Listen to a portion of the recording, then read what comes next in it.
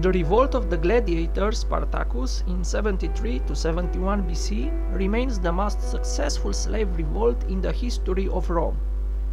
The rebellion is known as the Third Servile War and was the last of three major slave revolts which Rome suppressed. With Rome's heavy involvement in wars of conquest in the 2nd and 1st centuries BC, tens if not hundreds of thousands of slaves at the time were imported into the Roman economy from various European and Mediterranean acquisitions. While there was limited use for slaves as servants, craftsmen, and personal attendants, vast numbers of slaves worked in mines and on the agricultural lands of Sicily and southern Italy. For the most part, slaves were treated harshly and oppressively during the Roman Republican period.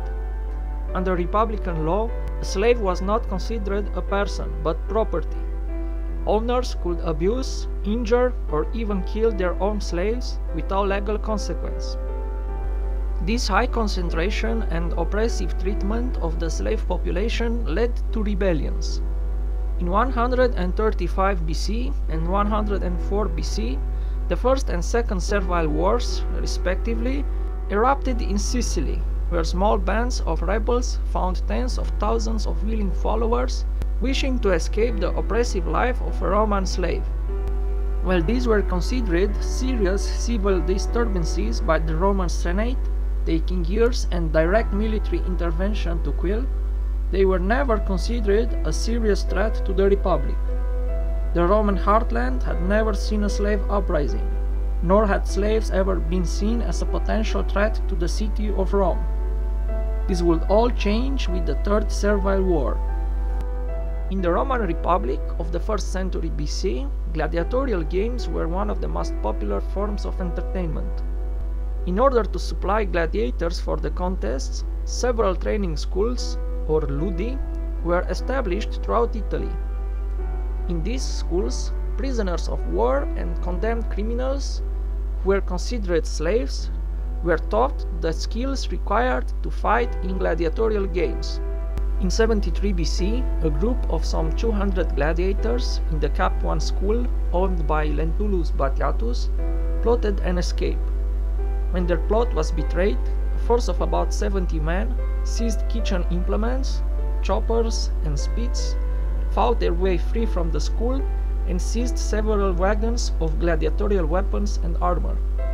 Once free, the escaped gladiators chose Spartacus and two Gallic slaves, Crixus and Oenomaus, as their leaders. Although Roman authors assumed that the escaped slaves were a homogeneous group with Spartacus as their leader, they may have projected their own hierarchical view of military leadership onto the spontaneous organization, reducing other slave leaders to subordinate positions in their accounts. Spartacus was a Thracian by birth who had once served as a soldier with the Romans, but had since been a prisoner and sold for a gladiator.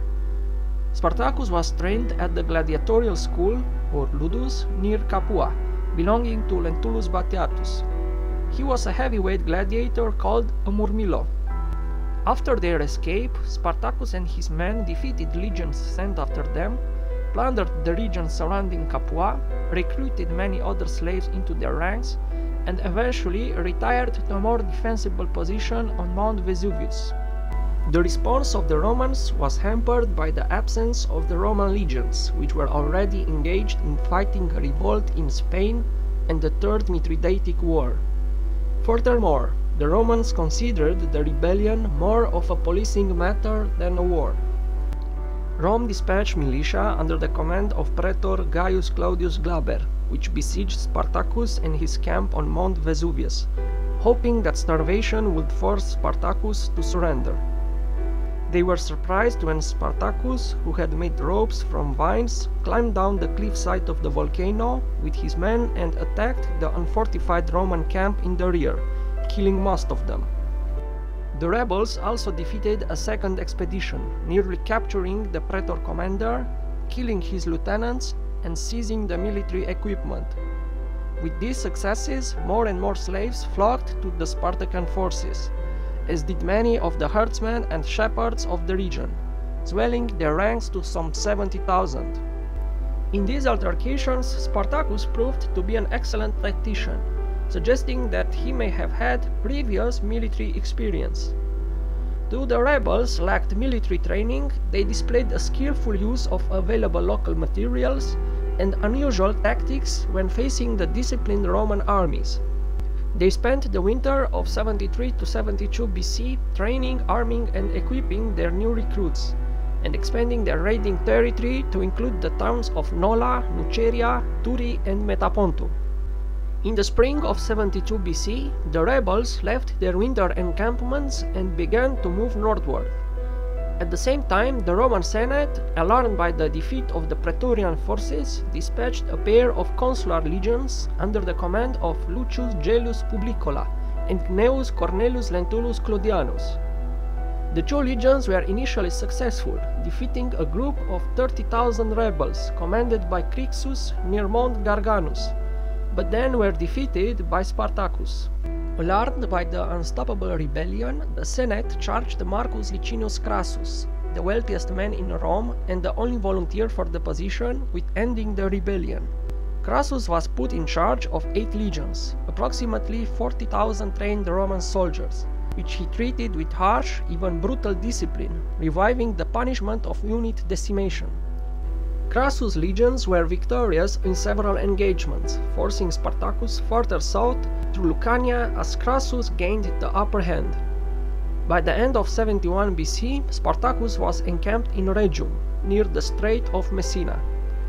Spartacus made a bargain with Cilician pirates to transport him and some 2,000 of his men to Sicily, where he intended to incite a slave revolt and gather reinforcements. However, he was betrayed by the pirates, who took payment and then abandoned the rebels. Spartacus' forces then retreated toward Rhegium. Crassus' legions followed and upon arrival built fortifications across the isthmus at Rhegium. The rebels were now under siege and cut off from their supplies. At this time, the legions of Pompey returned from Hispania and were ordered by the Senate to head south to aid Crassus. When the legions managed to catch a portion of the rebels separated from the main army, discipline among Spartacus' forces broke down as small groups were independently attacking the oncoming legions. Spartacus now turned his forces around and brought his entire strength to bear on the legions in a last stand. The final battle that saw the assumed defeat of Spartacus in 71 BC took place on the present territory of Senercia, on the right bank of the river Sale, in the area that includes the border with Oliveto Citra up to those of Calabrito, near the village of Quaglietta, in High Sal Valley, which at that time was part of Lucania. Spartacus died during the battle, but his body was never found. The rebellion of the Third Servile War was annihilated by Crassus. Although Pompey's forces did not directly engage Spartacus' forces at any time, his legions moving in from the north were able to capture some 5,000 rebels fleeing the battle. While most of the rebel slaves were killed on the battlefield, some 6,000 survivors were captured by the legions of Crassus. All 6,000 were crucified along the Appian Way from Rome to Capua. Pompey and Crassus reaped political benefit for having put down the rebellion. Both Crassus and Pompey returned to Rome with their legions and refused to disband them, instead encamping outside Rome. Nonetheless, both men were elected consul for 70 BC, partly due to the implied threat of their armed legions encamped outside the city. The revolt had shaken the Roman people, who out of sheer fear seem to have begun to treat their slaves less harshly than before. The wealthy owners of the latifundia began to reduce the number of agricultural slaves, opting to employ the large pool of formerly dispossessed freemen in sharecropping arrangements. The legal status and rights of Roman slaves also began to change. During the time of Emperor Claudius, who reigned between 41 to 54 AD, a constitution was enacted that made the killing of an old or infirm slave an act of murder, and decreed that if such slaves were abandoned by their owners, they became freedmen.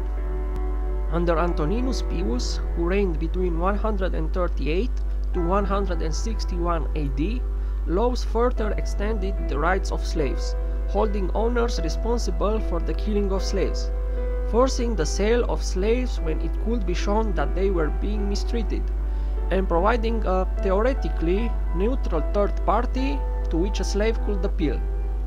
While these legal changes occurred much too late to be direct results of the Third Servile War, they represent the legal codification of changes in the Roman attitude toward slaves that evolved over decades.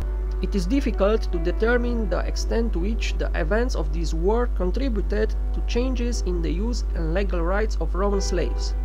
The end of the Servile Wars seemed to have coincided with the end of the period of the most prominent use of slaves in Rome and the beginning of a new perception of slaves within Roman society and law. The Third Servile War was the last of the Servile Wars, and Rome did not see another slave uprising of this magnitude again.